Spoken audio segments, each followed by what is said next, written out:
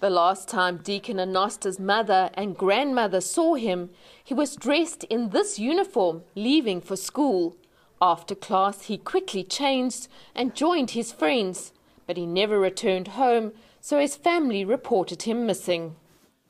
A passerby was walking along this path just outside Seavista township at 3 a.m. when he found the 6-year-old's body.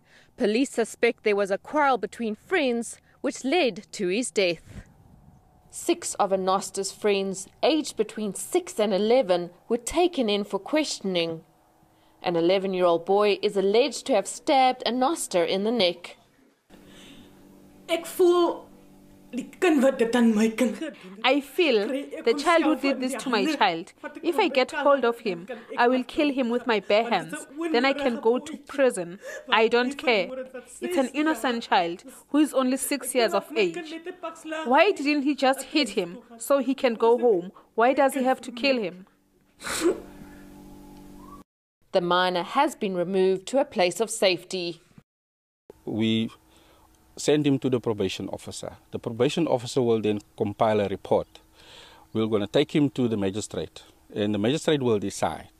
Will he go to the normal criminal procedure or through the new Child Protection Act? If the child is prosecuted under the new act, he's likely to attend a rehabilitation program.